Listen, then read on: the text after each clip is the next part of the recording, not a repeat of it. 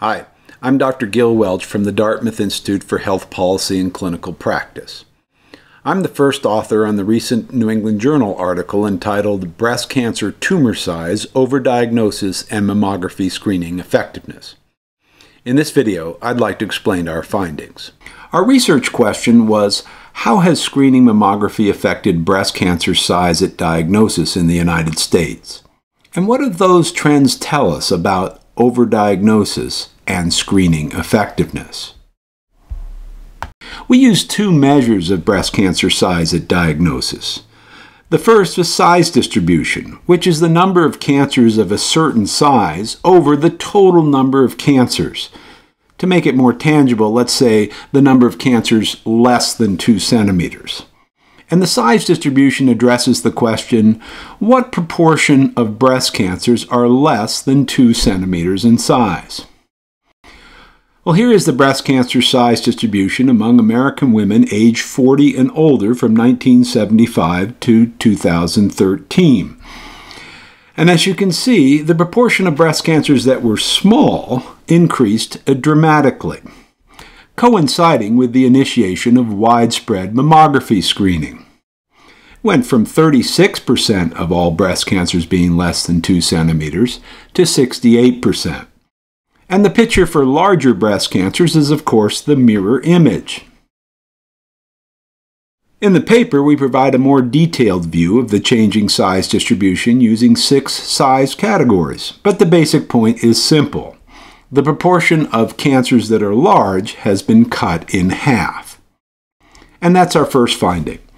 The introduction of screening mammography in women aged 40 and older has been associated with a more favorable size distribution. The proportion of cancers that are 2 centimeters or larger has been cut in half. Now, our second measure of breast cancer size is size-specific incidence. That's the number of cancers, say, less than 2 centimeters over the total number of women. As you can see, the difference between the two measures is in the denominator. And size-specific incidence addresses the questions, how frequently are women diagnosed with cancers less than 2 centimeters? As background, let me show you the desired impact of screening on size-specific incidence. Imagine small cancers start here and large cancers start here.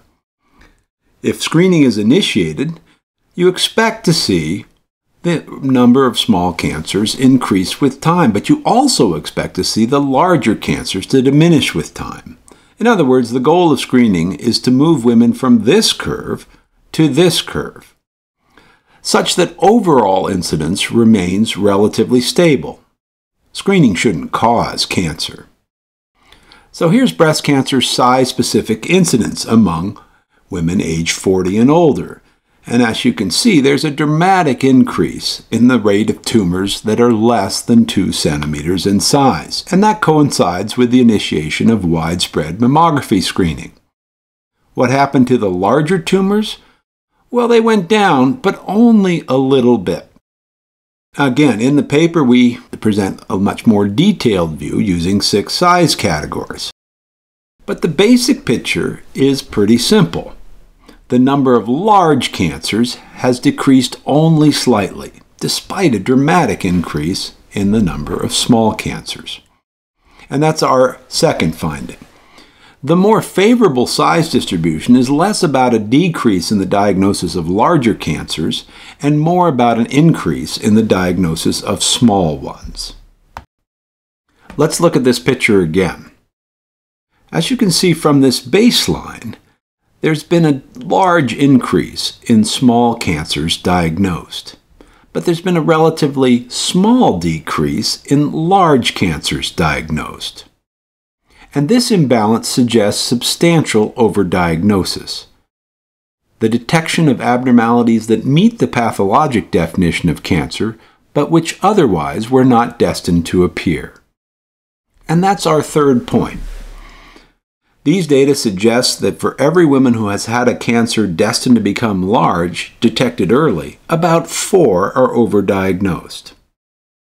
Now, it's important to highlight the good news here, and the good news is about breast cancer mortality, which has fallen considerably from 1990. It's been reduced by about a third. And this decline is observed both in women of screening age and in younger women who are rarely exposed to screening. Thus, the good news is primarily about better treatment, not screening. While there's been considerable debate about whether screening has lowered mortality, there's no debate that improved treatment has lowered mortality. Now, we examined the size-specific effect of improved treatment on the 10-year risk of breast cancer death and found, for example, among women with tumors greater than 5 centimeters, their risk of death declined. And so did it for all tumor sizes. No matter what the size, treatment has improved. We went on to perform a simple approximation that I'm confident you can follow if you look at the paper, to look at the relative contribution of screening and improved treatment. And we found that improved treatment must explain most of the mortality reduction. And that's our fourth finding.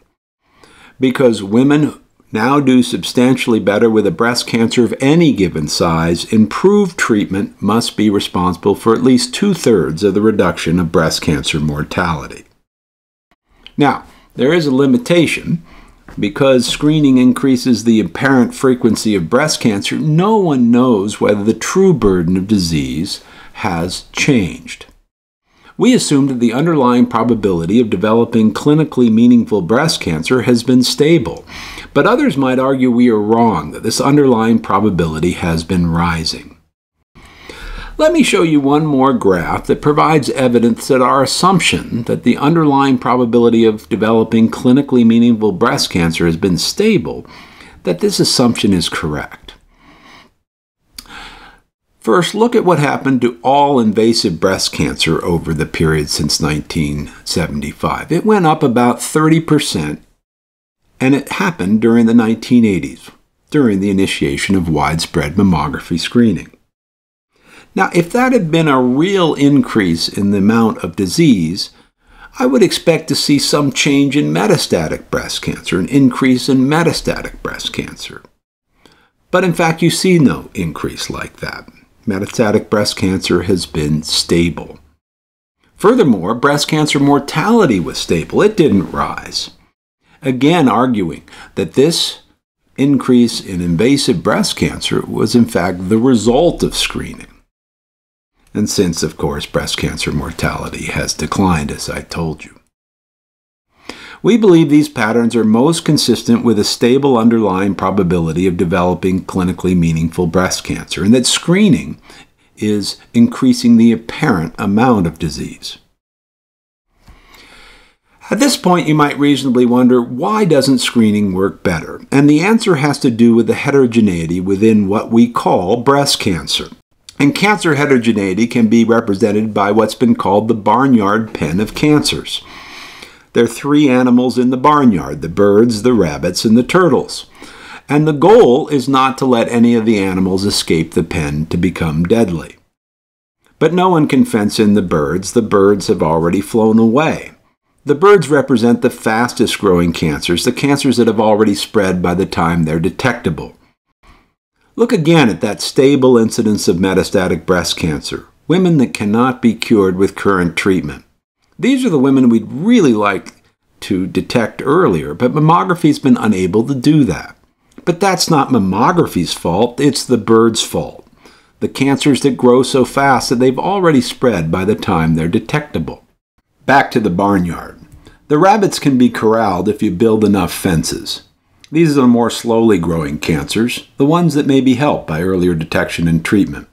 However, better understanding of breast cancer biology has also led to better treatments, and the better we are able to treat a disease, the less important it is to find it early.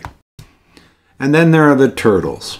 There's nothing to corral because these cancers aren't going anywhere. The turtles represent cellular abnormalities that meet the pathologic criteria for cancer, yet are not destined to progress to cause symptoms or death. This idea of non-progressive cancer used to be controversial, but is now recognized in prostate, lung, kidney, thyroid, and breast cancer. Unfortunately, looking hard for small abnormalities, screening, is a recipe for finding turtles. But finding turtles doesn't help anyone, but it does harm them by leading to overtreatment. Here's the bottom line. 1. Falling breast cancer mortality is largely the result of improved treatment. 2. While screening mammography helps some women by advancing the time of diagnosis for cancers destined to become larger, more often it identifies women with small cancers that would have otherwise never bothered them. 3. For some small cancers destined to become larger, there may be no benefit from early detection because they're equally treatable at either size. And 4. Screening mammography is a choice. Women who feel good about screening can feel good about continuing it. Those who do not can feel equally good about not pursuing it. I hope this helps.